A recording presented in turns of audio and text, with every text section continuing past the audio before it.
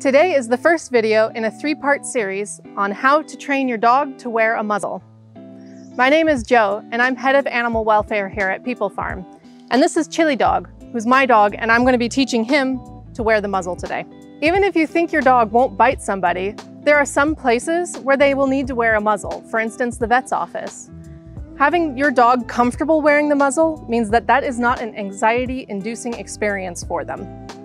First, I'm going to start just by getting his attention on me with some of his favorite treats. If your dog isn't a foodie and isn't really all that excited about treats, make sure to do this before they have their meal so they're nice and hungry. Once I know I have his attention, I'm going to take my muzzle, which I've gone with a muzzle that's a couple sizes too big to start.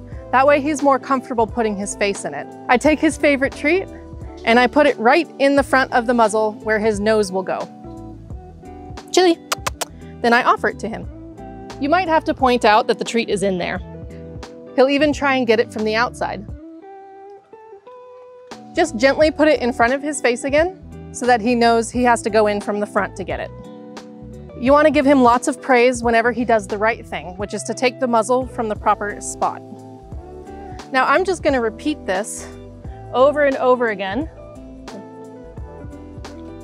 until he immediately just shoves his face straight in the muzzle. Remember not to rush this process.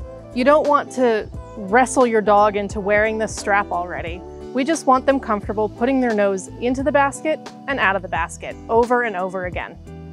And that was it. This is just to desensitize him to putting his face inside of a strange object.